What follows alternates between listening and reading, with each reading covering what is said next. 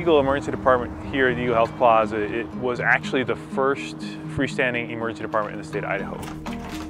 The freestanding emergency department allows us to bring basically emergency services to where people live. So everything here in this emergency department is essentially what we have at St. Alphonsus downtown in the Regional Trauma Center. We can do everything in this emergency department we can do there, including CT scans, MRIs, ultrasounds, and it's really fast. We also have telemedicine, so some of the specialists like our neurologists, when we have strokes here, they're coming in and helping us real time at the bedside, so it's almost as if you're right at the trauma center.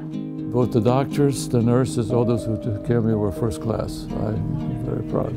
And they were telling me that yes, there was an decreased blood counts and I had anemia and I needed to get some more treatment. So I was asking them, am I going to go home?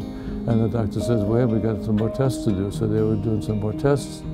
Here at St. Alphonsus Eagle, we can discharge about 85% of the people we see, and they get to stay close to home. They didn't have to make a big drive, and they still got the same sort of emergency care they would at any other major facility in the United States.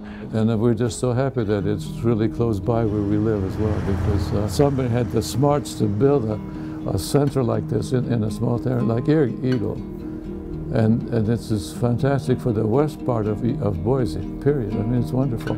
It really is the emergency department in your neighborhood for you and your friends and your family members.